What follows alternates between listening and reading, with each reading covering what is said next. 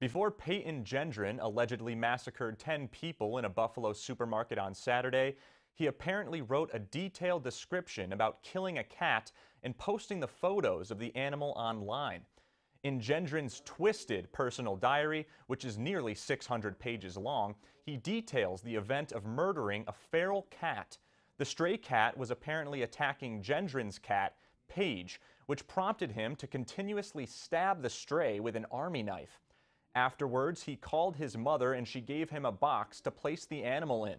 Gendron dug a shallow grave to bury the cat and wrote, quote, "I don't feel anything about killing the cat. I thought I would be in pain, but I literally just feel blank."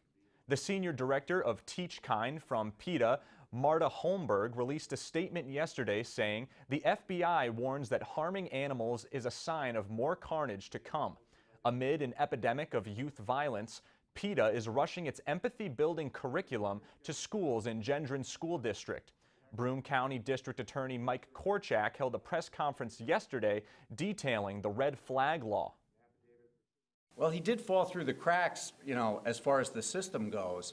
However, when you look at the defendant individually, you had a 17-year-old high school student who had never been treated for mental illness before. Obviously, he was suffering from some sort of delusion or mental illness. When you look at the writings, you can tell.